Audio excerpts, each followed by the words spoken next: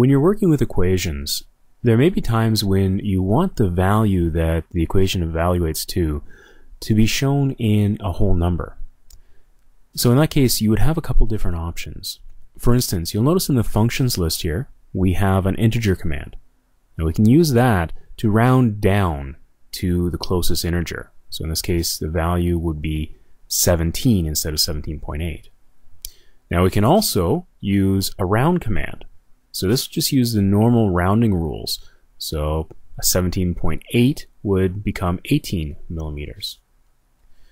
Now, I've been asked before by some customers, is there any way that we can guarantee that something's going to round up? So even if it's 17.1, it'll round up to 18. Well, easy way to do that. You can kind of do a little hack here. So we're going to do an integer, and that will round it down to 17, and we'll just hit +1. And as soon as we do that, it rounds up to 18 millimeters. So that's one way we can force it to always round up.